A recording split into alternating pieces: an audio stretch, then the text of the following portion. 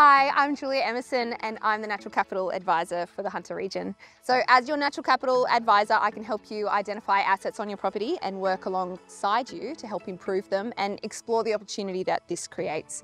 The benefits of doing this is really diverse. Let's look at an example. We're going to look at the example of environmental plantings. So let's say that you decide to put a shelter belt in a gully and divide two paddocks. So what will this do for you? It's going to slow the movement of water over your property. It will improve the soil structure.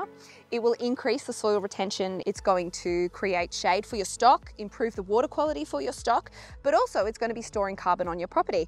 That's just to name a few. It's also providing habitat for wildlife and linking landscapes, providing that movement corridor between two areas that might be disconnected otherwise. So this is a fairly simple plan and it has really far-reaching benefits. Let's look at the financial opportunities created by this decision. So it might improve productivity, better yields, saving upfront costs like fodder and water, but also access to new market opportunities like the carbon neutral market. Carbon and environmental markets such as carbon and biodiversity credits might be something you've heard of before.